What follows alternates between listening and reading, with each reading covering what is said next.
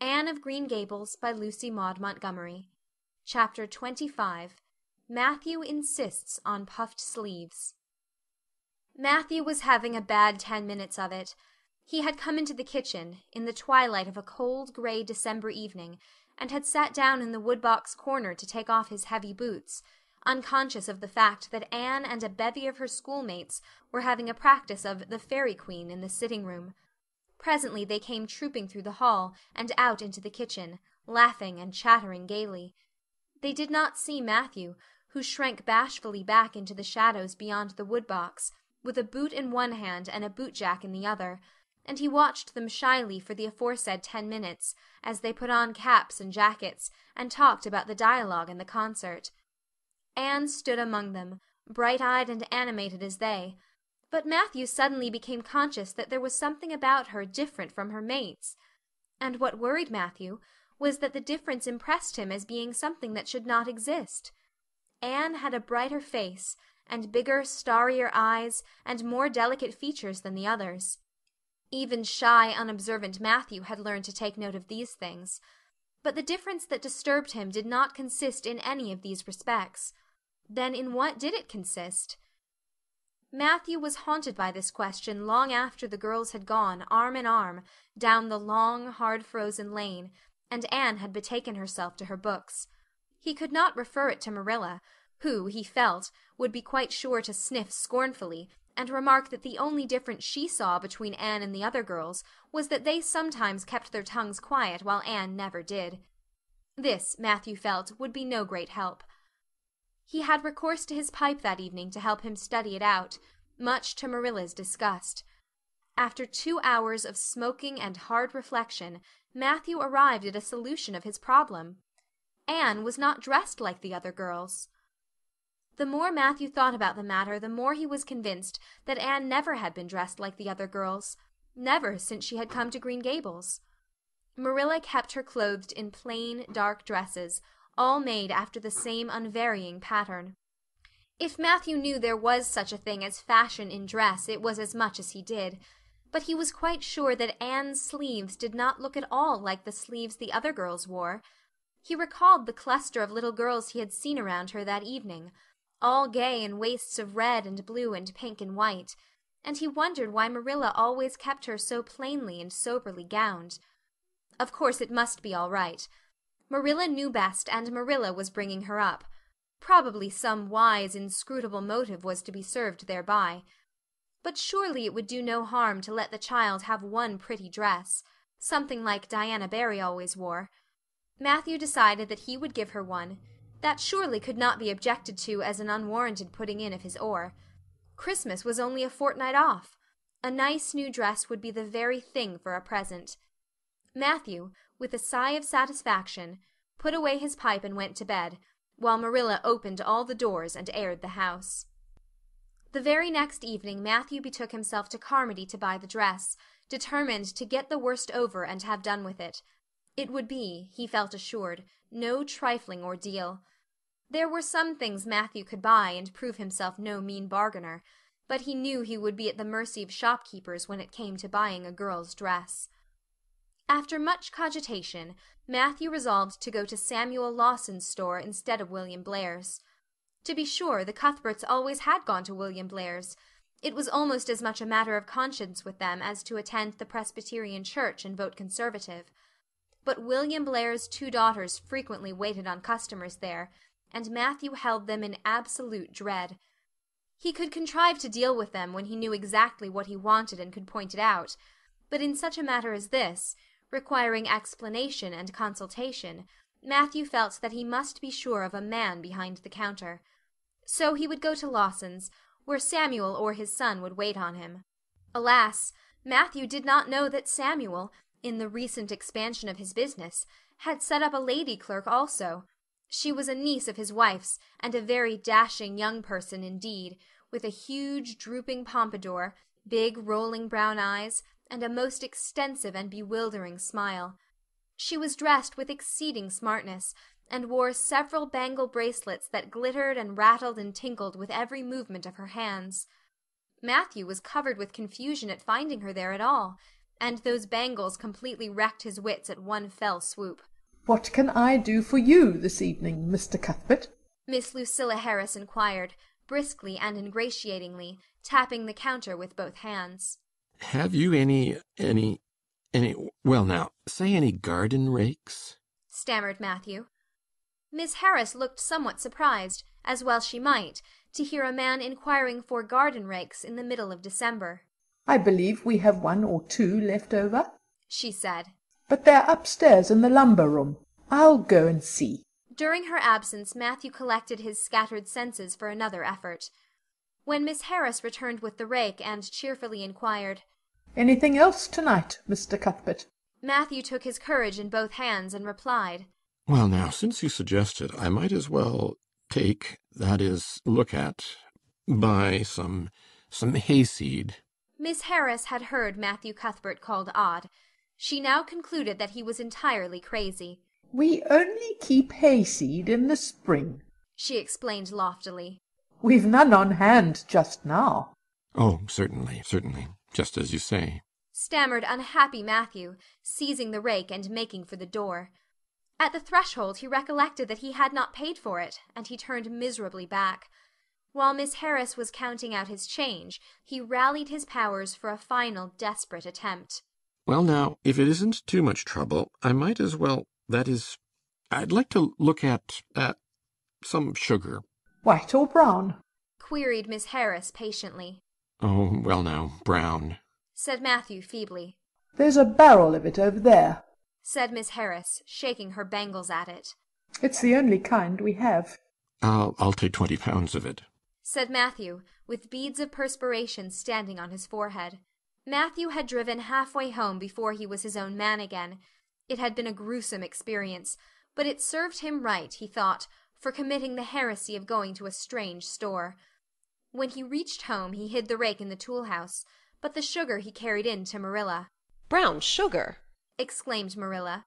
"Whatever possessed you to get so much? You know I never use it except for the hired man's porridge or black fruit cake. Jerry's gone, and I've made my cake long ago. It's not good sugar either. It's coarse and dark. William Blair doesn't usually keep sugar like that." I thought it might come in handy sometime, said Matthew, making good his escape. When Matthew came to think the matter over, he decided that a woman was required to cope with the situation. Marilla was out of the question. Matthew felt sure she would throw cold water on his project at once. Remained only Mrs. Lynde, for of no other woman in Avonlea would Matthew have dared to ask advice. To Mrs. Lynde he went accordingly, and that good lady promptly took the matter out of the harassed man's hands. "Pick out a dress for you to give Anne?" "To be sure I will. I'm going to Carmody tomorrow, and I'll attend to it. Have you something particular in mind? No? Well, I'll just go by my own judgment then. I believe a nice rich brown would just suit Anne, and William Blair has some new Gloria in that's real pretty. Perhaps you'd like me to make it up for her too, seeing that if Marilla was to make it, Anne would probably get wind of it before the time and spoil the surprise. Well, I'll do it. No, it isn't a mite of trouble. I like sewing.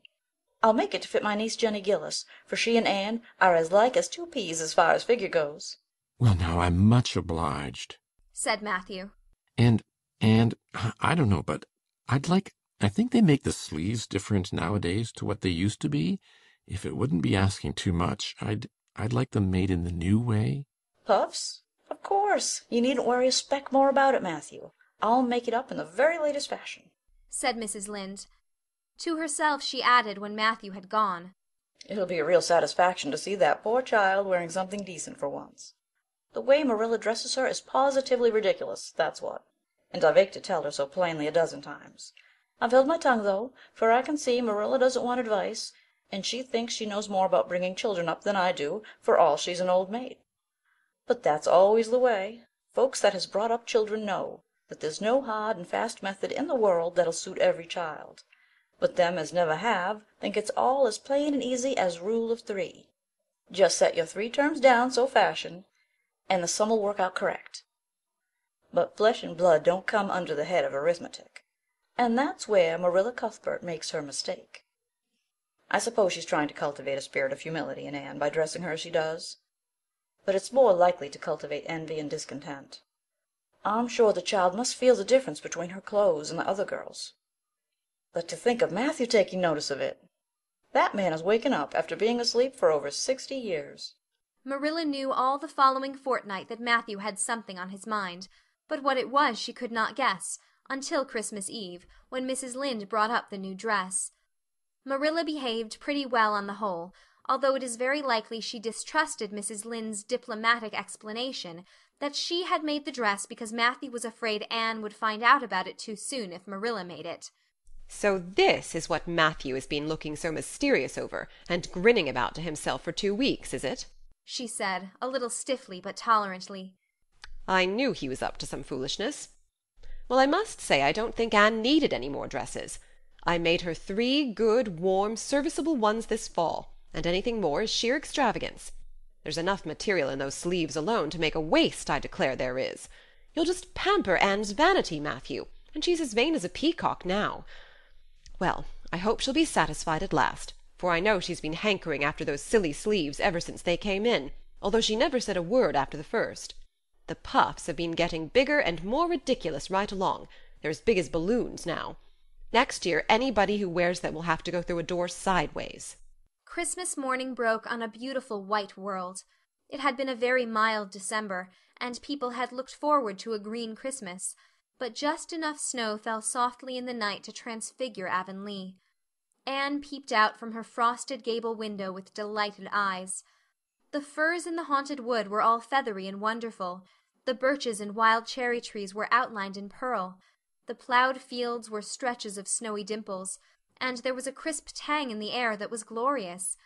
Anne ran downstairs singing until her voice re-echoed through Green Gables. "Merry Christmas, Marilla! Merry Christmas, Matthew! Isn't it a lovely Christmas? I'm so glad it's white. Any other kind of Christmas doesn't seem real, does it? I don't like green Christmases. They're not green. They're just nasty faded browns and grays. What makes people call them green? Why, Matthew, is that for me? Oh, Matthew!" Matthew had sheepishly unfolded the dress from its paper swathings and held it out with a deprecatory glance at Marilla, who feigned to be contemptuously filling the teapot, but nevertheless watched the scene out of the corner of her eye with a rather interested air. Anne took the dress and looked at it in reverent silence. Oh, how pretty it was! A lovely soft brown gloria with all the gloss of silk, a skirt with dainty frills and shirrings, a waist elaborately pin-tucked in the most fashionable way, with a little ruffle of filmy lace at the neck. But the sleeves, they were the crowning glory. Long elbow cuffs, and above them 2 beautiful puffs divided by rows of shirring and bows of brown silk ribbon. "That's a Christmas present for you, Anne," said Matthew shyly. Why, Anne, don't you like it? Well, now. For Anne's eyes had suddenly filled with tears. "Like it? Oh, Matthew!" Anne laid the dress over a chair and clasped her hands. "Matthew, it's perfectly exquisite. Oh, I can never thank you enough. Look at those sleeves. Oh, it seems to me this must be a happy dream." Well, let us have breakfast," interrupted Marilla. "I must say, Anne, I don't think you needed the dress, but since Matthew has got it for you, see that you take good care of it. There's a hair ribbon Mrs. Lynde left for you.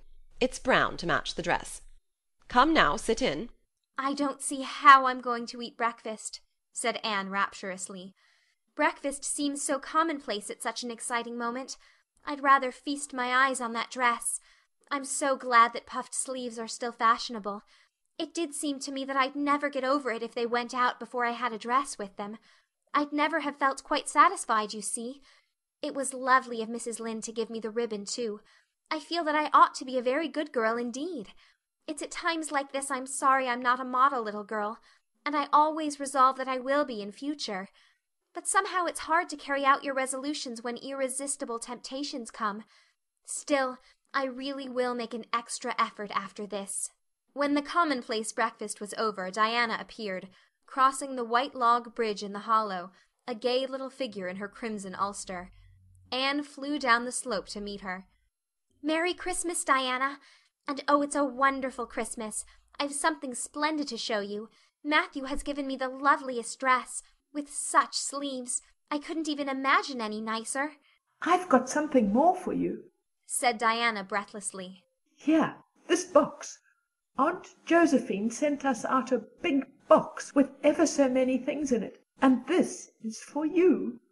I'd have brought it over last night, but it didn't come until after dark, and I never feel very comfortable coming through the haunted wood in the dark now." Anne opened the box and peeped in. First a card with "For the Anne girl and Merry Christmas" written on it, and then a pair of the daintiest little kid slippers, with beaded toes and satin bows and glistening buckles. "Oh," said Anne, "Diana, this is too much. I must be dreaming."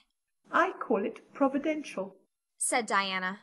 "You won't have to borrow Ruby's slippers now, and that's a blessing, for they're 2 sizes too big for you, and it would be awful to hear a fairy shuffling.